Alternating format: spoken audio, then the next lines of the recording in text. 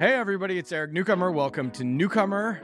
I have a great episode. I spoke with venture capitalist John Turow, a partner at Madrona, a former product manager in AI machine learning at Amazon. He's someone who really helped me prepare for the Cerebral Valley AI Summit. And so now happy to let you hear directly from him, someone who can really translate the inner workings of cloud and Amazon Web Services and machine learning to the masses. So great to get to talk to John and talk about Amazon Bedrock, their new partnership with Anthropic and Stable Diffusion, the developments in open source, some of the complications of chaining models, and then we get into BabyAGI towards the end of the episode. I think it was a great one.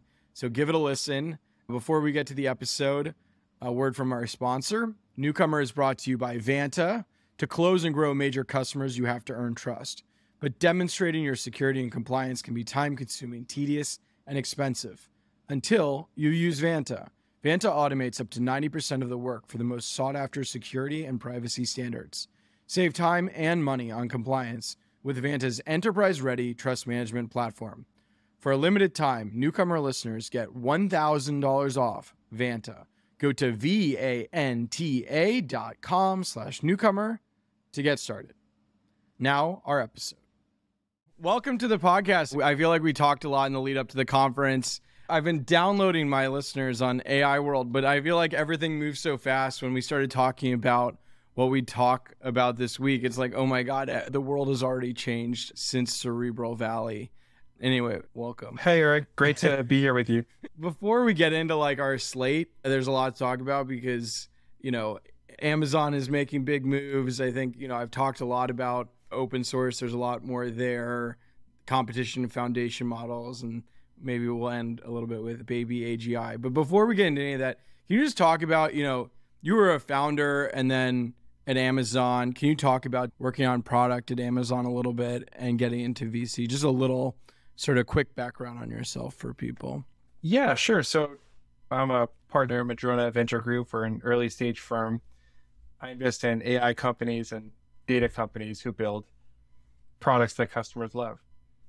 And before this, I've been a VC for about 14 months, a very short period of time. I spent almost 10 years at AWS, where I was a product leader in AI ML, edge compute, IoT, and data. And that was really a very special time and place and learning experience for me, because at Amazon, the role of product is holy. It's who is our customer and what problem does she want to solve? And therefore, what should we build? And how do we build a really big business on top of that? And I was fortunate to work with some really talented teams and some really special customers in exotic new technologies. What was machine learning like at the time in Amazon Web Services? Like what? Because we're about to really dive into that in a second, but like what historically has been the capability of AWS when it comes to AI and machine learning tools? So, you want to back up even a little bit further that Amazon has been an early pioneer in machine learning from almost the beginning in terms of suggesting, books and products you should buy and logistics optimizations and all kinds of other things. Machine learning for the purpose of Amazon consuming it to serve its own customers better. And so there's a really long and rich history of innovation there. In AWS, there's what's been considered a layer cake of AI ML offerings, where at the lowest level, there's really broad support for compute in GPUs and really fast network to do training and inference, both on third-party silicon from NVIDIA and Intel, and also first-party silicon from Amazon, with popular frameworks like PyTorch and MXNet and TensorFlow. The next layer is sort of a flagship platform called SageMaker. Okay. Which is really useful. That's what everybody's striking. All the AI companies are trying to strike partnerships with SageMaker right now, right? SageMaker is a platform for training and inference and pipelines and data for companies who want to train and execute their own machine learning models. and it's been explosively successful. Customers in almost every industry you can imagine use SageMaker to train and execute their models. And that's sort of the cutting edge of AWS, sort of up to today or recently. It's very, very advanced. There's a third layer too of proprietary AI services where AWS uses the underlying technologies to offer higher order functionality to its customers for computer vision and document AI and speech to text and text to speech and call center analytics, and the list goes on. And so depending on how customers want to consume these technologies, they have been able to choose where in the layer cake they want to start. Great. And I promise the listener, I find, the cloud computing services extremely, it's hard to follow if you're not buying them. But, I brought you on because I feel like the best I've found at explaining them to people. And now that you're in venture world, sort of the Amazon world, but then, now you have to talk to everybody else all the time. That's right. Madrona, you guys invest in Runway, which is obviously super hot right now. And then in the data space, Mother Duck. So I start paying attention to VCs when it's like, oh, those are two buzzy companies at the moment, definitely in very different spaces. All right. So that's some background on you and sort of what Amazon has been working on. But like the news of this week is Amazon Bedrock. Basically, Microsoft obviously had this huge partnership with OpenAI, $10 billion sort of investment, has given Microsoft's cloud offering Azure this huge head start. And this week, Amazon responds. Can you sort of explain the response, and then we'll sort of assess whether we think it's competitive? Yeah, sure. So Amazon announced a slew of generative AI announcements on Thursday, April 13th, the centerpiece of which was called Amazon Bedrock. And Amazon Bedrock is a service that allows you to access large language models via API as an AWS customer inside your own cloud environment, inside your own security envelope. And in classic Amazon fashion, there is a wide selection of which models you can choose. You can choose a first-party model from Amazon, a family of models, which are called Titan. And there is also a selection of really powerful third-party models from AI21, from Stability AI, and perhaps most surprising of all, from Anthropic, which is historically kind of aligned to Google. The large language model, or now people are saying FM, foundation model, that I think most people today think is the closest competitor to OpenAI. Do you agree with that? I mean, so that in particular was a notable one, that partnership, right? That's right. I think people are excited about Anthropic, certainly because of the amount of capital and compute and talent resources that they have to bring to bear. Certainly indicate a very high level of ambition to compete. TechCrunch reported they want like $5 billion, and then they've raised like 300 or something from Google, it seems. Right. So they have capital, they have access to compute, and they have talent, which allow them to be ambitious about the frontier of capabilities in the way that OpenAI is ambitious about that. And so, yeah, I mean, a company can announce a partnership and, you get a lot of sexy names. Like, what's your sense of how serious Bedrock is and what this means for Microsoft too? So I think the key here is that senior leaders of enterprises are deciding how to structure their cloud partnerships. Am I going to be all in with one cloud provider? Am I going to split my workloads across clouds? Which pieces of which workloads will go to which clouds? And that's one reason why AI and AI capabilities are so important, because they're going to be critical for the next generation of almost any kind of application in almost any kind of vertical. And here AWS is signaling that you're going to be able to get the most advanced models and a wide selection of them right here on AWS. That's a show of strength. The key is like you can, and you were sort of explaining this to me before, so I'm cribbing from you, but you're keeping it in sort of the security of Amazon Web Services, so it's like safe and you're not like exiting that service, or am I butchering that? So there's a concept of what I call the security envelope, the virtual private cloud, that for enterprise customers who believe this is important, which is an increasing number of them, the data of that enterprise should not traverse the open internet.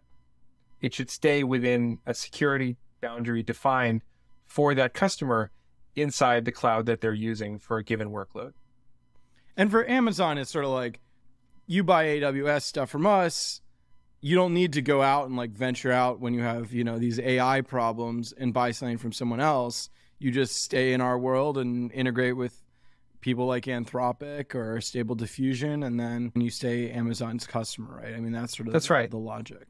That's right. And so the customers can use their AWS environment. They can use their AWS virtual private cloud. The bundling and the pricing stuff is not yet clear, but there may be some benefits there as well.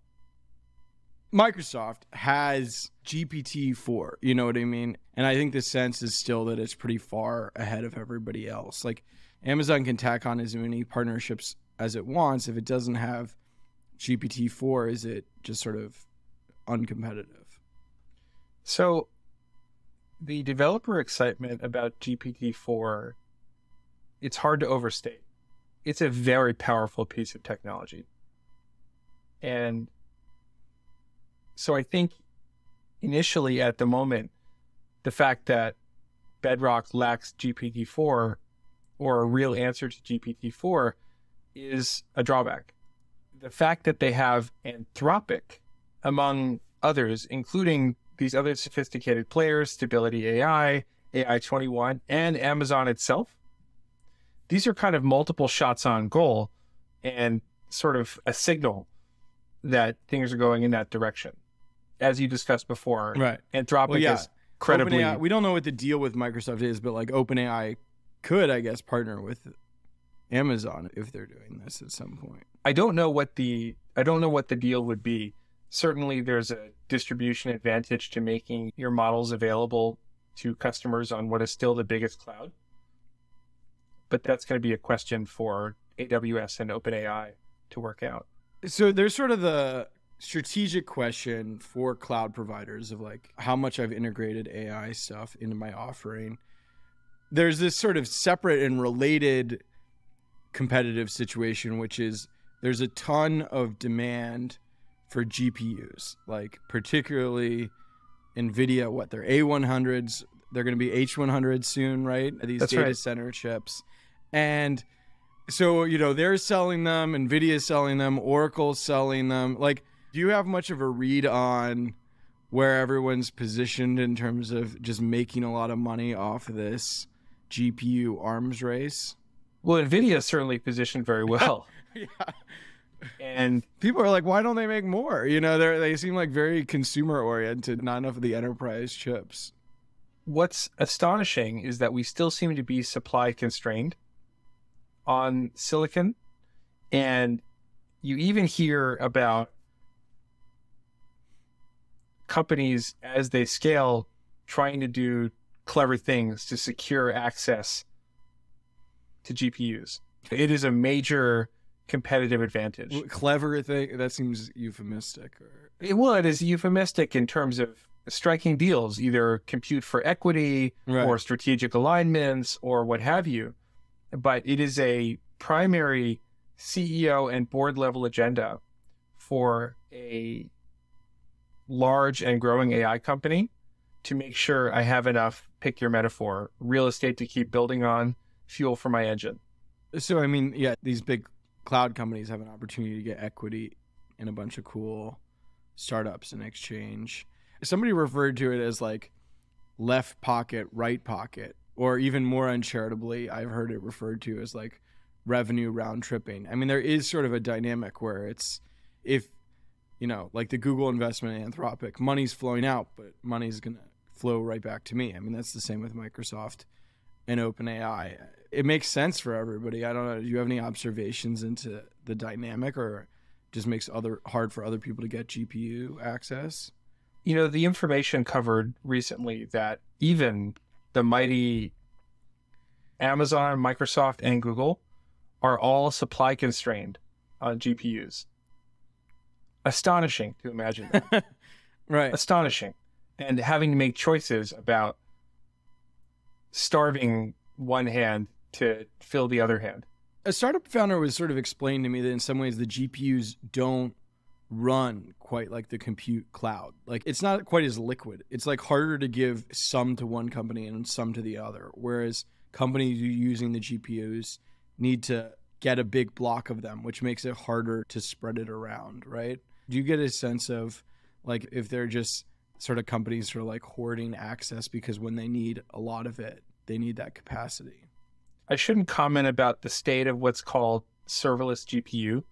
Okay. Except to say that's sort of the holy grail. Everybody would like to have serverless GPU, and it's hard. But it does mean that sophisticated companies are hoarding access to GPU and placing advanced orders and hoarding advanced orders because it's so clear that we're just not going to have enough for the foreseeable future. We've talked about sort of Amazon with Bedrock, the partnerships, sort of this GPU race, the new NVIDIA chips coming on that everybody's excited about. I feel like, you wrote this great piece, I don't know, 2 weeks ago now or what, on open source. And already it's like, oh, there's a bunch of new stuff that's happened. And just to summarize for the audience, like I think a big theme at the conference in some ways was that there are these sort of foundation model companies that are closed and trying to compete. But then there's a whole sort of almost alliance of open source companies, whether it was Hugging Face or like Replit or Stability AI or, Runway even has sort of some open source elements competing. So there's an interesting sort of tension between the closed and the broader open source. What's your view of the strength of that open source alliance in AI right now? Yeah, so one way to think about it is that there's kind of a proprietary world and an open source world. And the proprietary world includes models that are fully owned and managed. OpenAI is a great example of that. In the open source world, which is sort of organized around Hugging Face, open source models are shared and remixable. And you can either download them and run them off the shelf, or you can retrain them or modify them. And some of the popular ones include Bloom or OPT, and there have been more recent ones from Facebook called Llama, which spawned a whole new... LLAMA, right? Yeah. LLAMA, it's an LLM joke. And there is an enormous pace of innovation, an enormous amount of energy in this space. As an example, the CEO of Hugging Face organized a meetup in San Francisco some 2 weeks ago. And in a bit less than a week, there were 5,000 RSVPs, some 4,700. Insane. We did it at the Exploratorium. And the excitement around it is because of control and flexibility. Companies that may not have as much galactic technical capability as somebody like OpenAI can take one of these models off the shelf and start from that place and apply their own capabilities and their own data. Here's an example. Bloomberg used a model off the shelf called Bloom, which... Unrelated. Unrelated, no relation, even though they sound similar. They took the Bloom model and they modified it and they retrained it with their own data.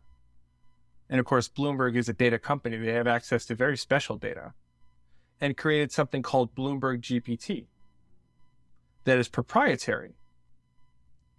And they published an academic paper alongside it and wrote in the paper that this would not have been possible had they needed to start from scratch, writing the model architecture before they trained it.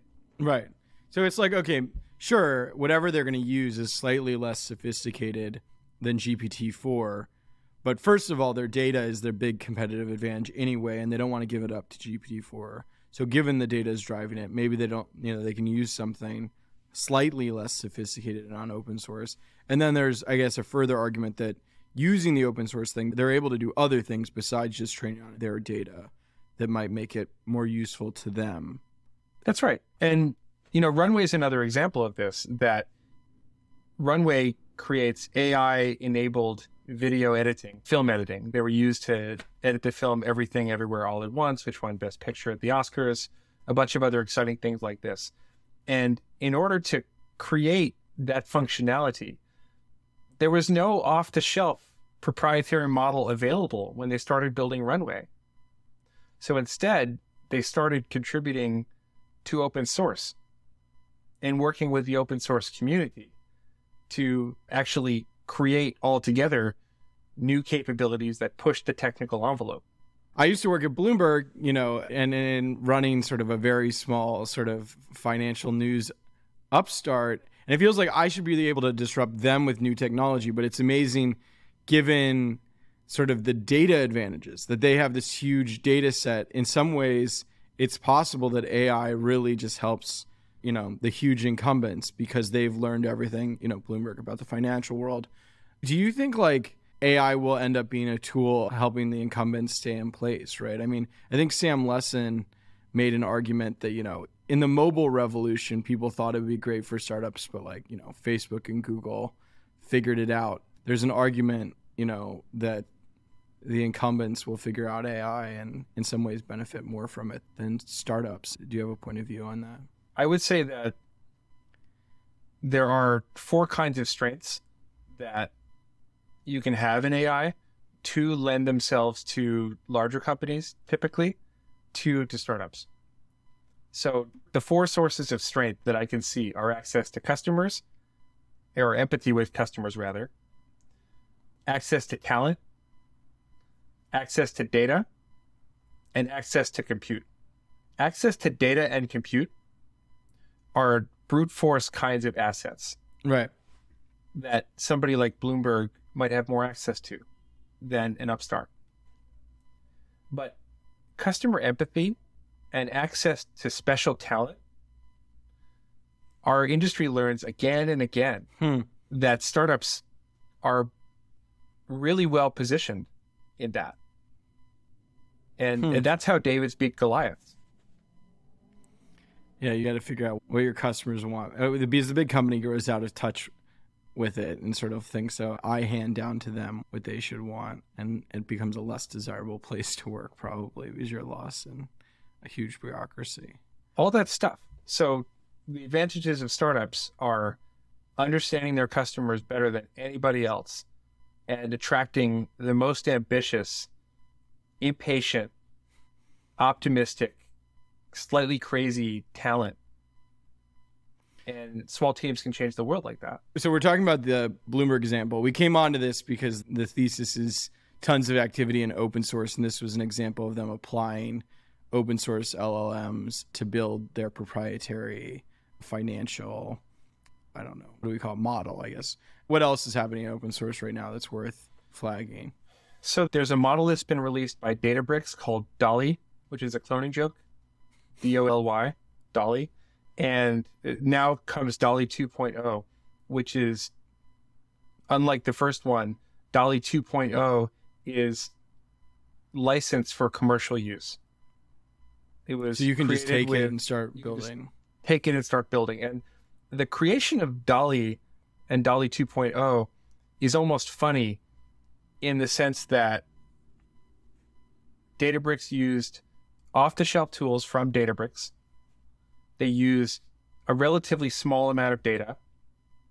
They used a 2-year-old open source architecture and 30 to 60 minutes of training time, which is a small amount of compute. And we're able to demonstrate, I haven't seen the quantification, but what Databricks describes as remarkable performance relative to ChatGPT. Databricks itself is like an open source company that has proven that it can build sort of profitable things around it. I mean, it's in the data lake business, right? I mean, My sense with Databricks is that it's like a use case where businesses don't necessarily want to have to do the thing that Databricks provides. And so like it's, safer to build this around this open source technology.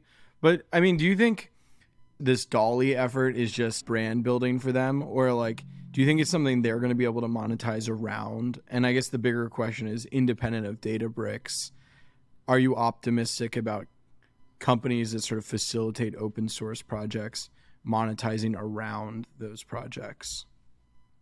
So Databricks is brand building, and they're also making a point that notwithstanding all of the fear that may be there and the intimidation of these sophisticated technologies, here is a cookbook. Here is a recipe to create your own fine-tuned ChatGPT model that understands your own data. Think about a company that needs to enable its customer service agents with data from its own private knowledge graph. And Databricks is trying to make a point that you need not be as sophisticated as OpenAI to actually start to do this for yourself. With that, Databricks hopes that customers will say, okay, well, I'm going to use Databricks tooling to do that. Why is it Dolly? Like, it's because they're cloning like ChatGPT. Yeah. They're cloning like Chat. Dolly, Well, Dolly. there is a DALLE image Right. model. I don't think Right. that's a reference to that. I think Okay. I imagine the reference is to cloning ChatGPT. Right. It's a joke. It is amazing overall. Like, OpenAI wants to protect, it's not publishing as much. There is more of an effort to be proprietary.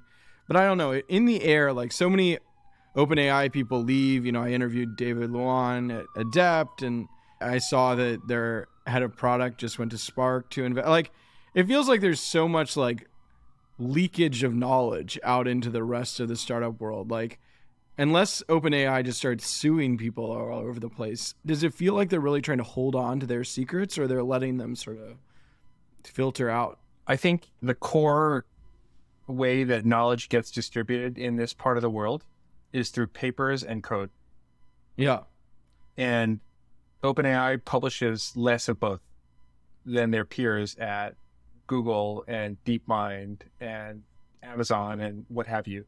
Yeah. The Economist had a really nice chart about this that showed the pace of academic publications in AI from a few top labs and a few top universities. You don't think whispers are enough? It's not enough for somebody to be able to, like, go get coffee and be like, oh, we're probably doing this sort of, like, it being in a paper makes it is a big difference. There is an open source model called Whisper from OpenAI, which is not what you're talking about. Not at all. The human leakage of information, yes, knowledge wants to be free, Right. but it's not the same thing. Yeah. Interesting. And as another indication of the pace here, Eric, Clem DeLong, the Hugging Face CEO, tweeted just today that since the launch of ChatGPT, there have been more than 200,000 open source models posted to Hugging Face. I mean, it's insane what people can build. Like, I mean, I was reading about someone who recreated their, like, friend group chat using, stuff that was just available and just cobbling it together and sort of put out a whole recipe for that. It still feels like no one has recreated GPT-4, right, in open source. I mean, that's sort of the big thing that's still looming over all of this. Like, how close will open source come to replicating GPT-4? I don't hear a lot of people claiming that open source is going to get to the frontier of capability anytime soon.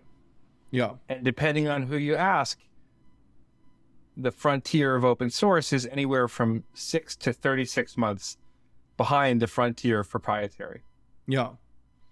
But you also, I think it was Ben Stansel who wrote about a labor market for AI models recently, where not every task needs to be performed by the same model. Right. Like we see in a medical setting or what have you. So you're going to start to see ensembles where these things can be mixed and matched. And you can optimize for benefits of latency or cost or fine-tuning versus off the shelf or what have you. And the other point is that as the pace of the open source models increases, they will become useful for more and more of the ensemble application. Right. What's the state of like chaining things together, I guess, is a key piece of all of this. Like, I mean, LangChain being sort of the zeitgeisty company around that. I don't totally understand all the chain. What's it mean to piece all these models together, and like what's sort of the state of the art at the moment there? There's two kinds of concepts here. One is called chaining, where I can actually ask a sequence of prompts of a model, and the model will remember as context the questions and answers that came before it. So think about asking in ChatGPT, who were the last 5 presidents of the United States? And then in the next question, asking what were their ages when they left office? Right. You don't need to repeat the question that you just asked. It's going to know that you referred to the presidents of the United States. Because that's memory built in that particular system. But you're saying that's effectively a type of chain?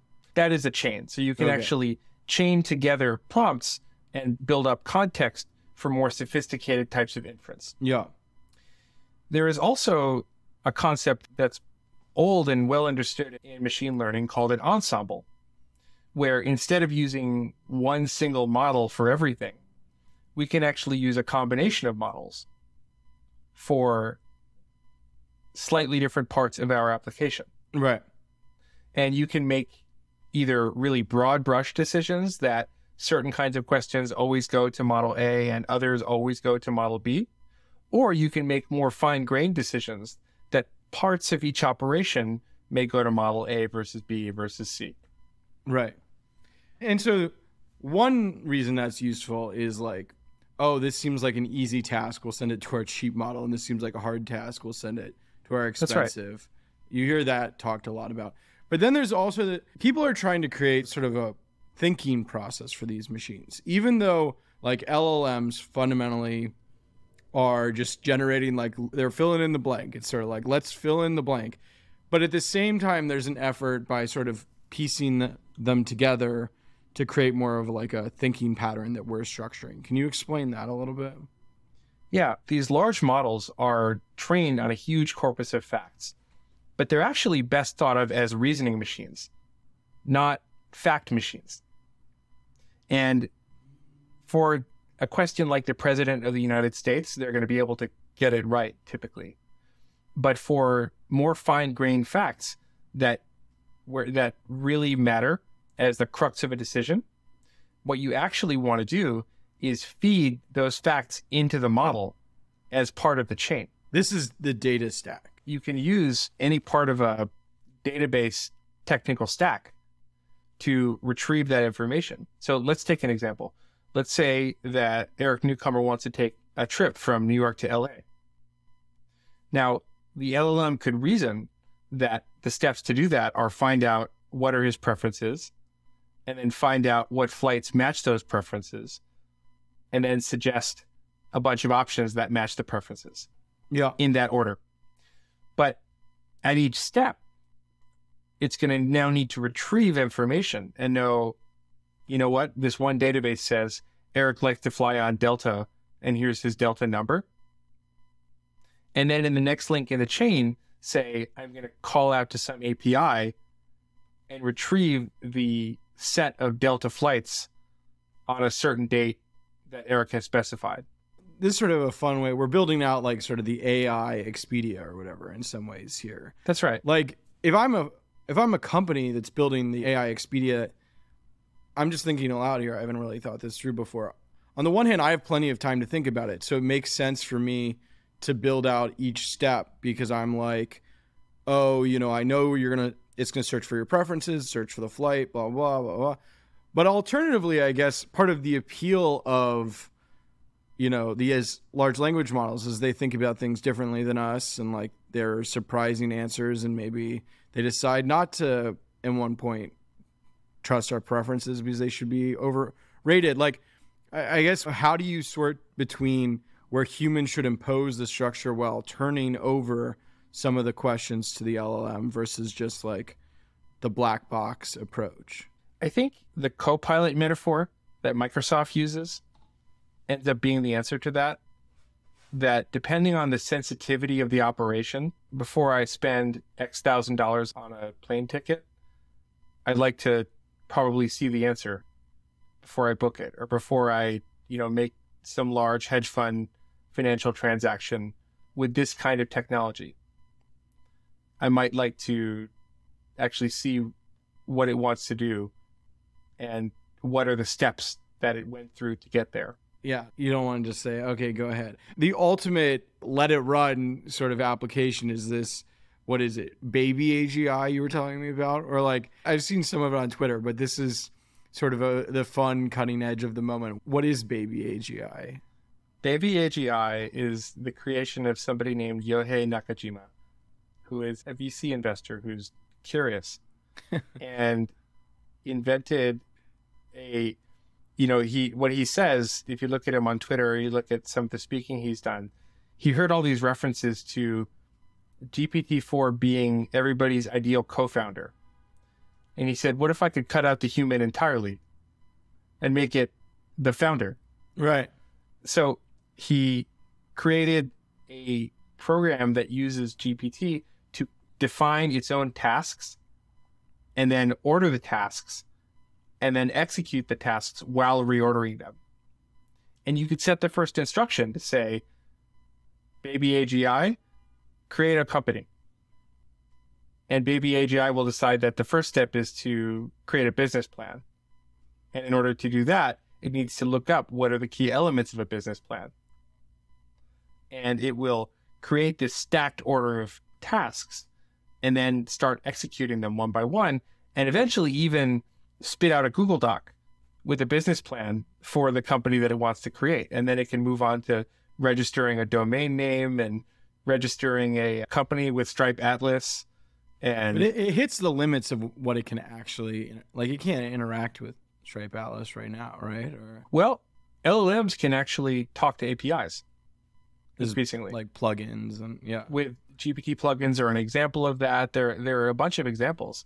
But just in the same way that applications using LLMs can retrieve data, they can actually call out to other APIs to take actions as well. Right. And this gets back to your question about under what circumstances should we allow them to do that? This is where it really gets terrifying, because this is where it's like, okay, yeah, I mean, an AI could, if it's just prompting itself over and over again, can convince itself it should do something nefarious to build a business, or there are lots of profitable legal businesses, and a Silk Road 2.0 or whatever, But yeah, I guess it's felt to me like its connection with the outside world has been the barrier. Like, can AI really, can it build a business yet? Or could it accept a payment yet? Like, it feels like doing that on its own feels... I would say that I don't hear too many people worried about that part yet. Right. I would turn it upside down and say that agents and retrieval and access to APIs have created a really powerful new way for founders to differentiate their apps. Because for founders who either may choose to use some open source model or a proprietary model, until now, that deep level of science was one of the few ways that they could actually build something defensible that other people could not easily copy. And we've seen any number of examples of that.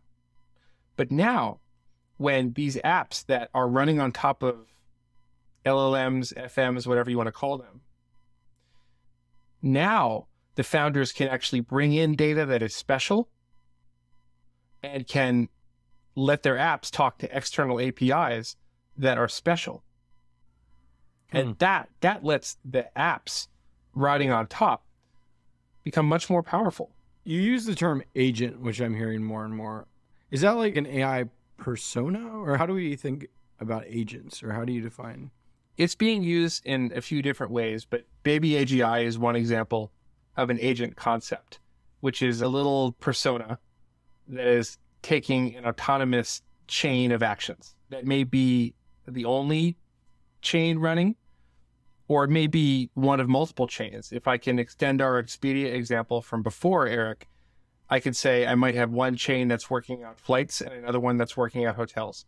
One agent that's working on flights and another agent that's working on hotels. It's all amazing to me. The BabyAGI example in particular, I mean, if you keep it running, first of all, that's like going to cost like a ton of money, right? I mean, that's a real constraint at the moment. Building a business takes 30 years, and if BabyAGI takes that long, it'll run up a big bill. Yeah. It feels in some ways like humans are like cobbling together like a brain in public, right? It's like, okay, there's the model, but then we're going to chain it to this thing where, you know, it just feels like at some point, you know, there are these systems where it's like, I mean, just like a human brain, like a key piece of the human brain is that there are different ways of thinking, like sort of interconnected with each other in sort of inscrutable ways. Like, it's just fascinating to me that we're just cobbling together sort of machine intelligence in ways we don't totally understand. Yeah, but you know, if I pop back up, all of this is in service of building applications that are really useful. I heard somebody made an example yesterday that the ones who invented refrigeration made some amount of money, but not as much as Coca-Cola. Yeah. And this happens throughout history, like clockwork. Within 10 months of launching the iOS App Store, we saw Uber, which could not have existed without the App Store, but was not a very sophisticated app. And so our industry is trying to do two things at once. Number one, we're trying to create a stable enough platform. And number two, we're trying to imagine what is the Uber or the Coca-Cola that will sit on top of that platform. And there is great work to be done in both of those areas. I feel like the Coca-Cola refrigerator one's interesting because in some ways the refrigerator is the platform and Coca-Cola is the app. And I feel like the old school venture capitalist thinking was you want to be the platform. Like if you can be Apple with the App Store or, you know, Facebook with everybody integrating it, you know, that's better than being sort of this great app. Do you disagree with that, or do you disagree specifically in AI? I come from a company in my last job that built a very successful platform, and you can certainly do that. And yeah, exactly. The Coca-Cola for both sides. I mean, both pieces. You can certainly do it. And look, Coca-Cola, you know, has a trucking platform as well, and so there are platform businesses to be built. I just think that there are, by definition, an infinity of applications to be built on top of this new technology. And so it is, by definition, bigger, even though the platform is really exciting and there's really important work to do. If you go back to the bottlenecks that I mentioned before, there is a bottleneck for talent and data and silicon. And platforms allow us to channel silicon and talent, at least, so that teams that may have only modest levels of technical skill can still bring their own visions to life. And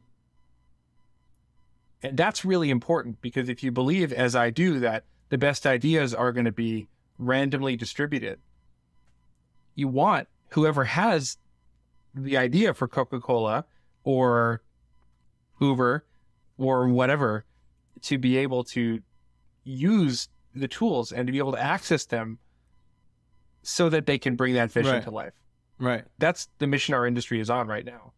The amount of like sophistication, like it feels like the amount of progress that's happening in terms of the actual models is far outpacing sort of the normal business world's ability to like integrate them into their businesses. I mean, would you agree with that? Like, are there a lot of customers, circling back to sort of the opener of this conversation, for Bedrock, or it's like big enterprises just like to know it's there? How quickly do you think Coca-Cola, will be able to, you know, figure out ways to use these foundation models in their business? I could be wrong. Now that you mention it, I didn't plan this. I think Coca-Cola actually they were mentioned like... that they a partner of OpenAI or something like true. that. I forgot about that. Yeah, I'm glad you brought them up. Yeah. But it's meaningfully implement. Yeah.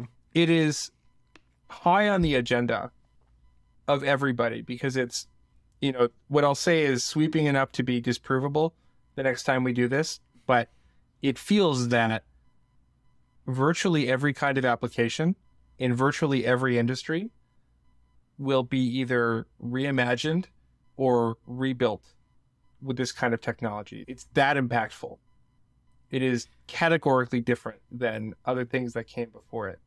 In the Coca-Cola example, I mean, which food brand is going to be the first to be like, this is the model, the model said the Coke recipe should be like this. And it's like, new Coke is just like machine Coke or whatever, the marketing value of that. I don't know. It'll be interesting to see if there's a backlash to that sort of idea. But yeah, I mean, I forget if it was TikTok or Twitter, but I've seen people, I think it was on TikTok, someone had fed in their recipe to ChatGPT and said, okay, what would level this up? And it was like, oh, you should add jalapenos for a little spice and like something for texture. And so, then they created some really pretentious, bite, and they liked it. I don't know. It'll be fascinating. Almost anything. I've tried using ChatGPT for, personal expense management and project management and debate. You can sort of have an argument with it and sharpen your debating skills, as well as defining task lists. And so I think the other key thing to think about here, Eric, is that in previous generations of technology, we treated computer science as an engineering task, something to be calculated and optimized. And in AI, we treat the models as almost biological organisms that need to be treated with hypotheses and experiments just to understand what's possible, because we don't know what the frontier is going to be.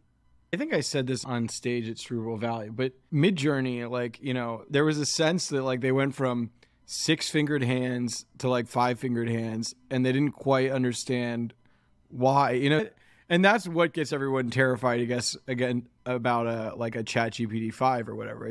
We don't totally understand the models, and if we just like add more power, new stuff could emerge, and we have no sense of why that's the case. I mean, do you worry about that? I think we need to be really responsible in how we observe and manage and respond to these things. It seems like the only way to do that is by going through as opposed to somehow pulling back.